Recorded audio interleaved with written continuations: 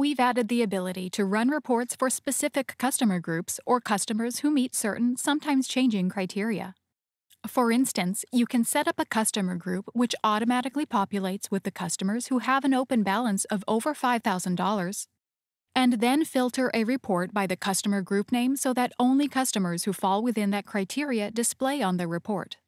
To filter a report by a customer group name, select the Filters tab in the reporting window, check the Show All box, search for the name filter, place a checkmark next to it, then use the drop-down menu to locate the customer group you'd like to filter by. In this example, we're filtering this report by our auto group named High Balance Customers so that only customers who fall within our report criteria, namely who currently have an open balance of over $5,000, display on the report.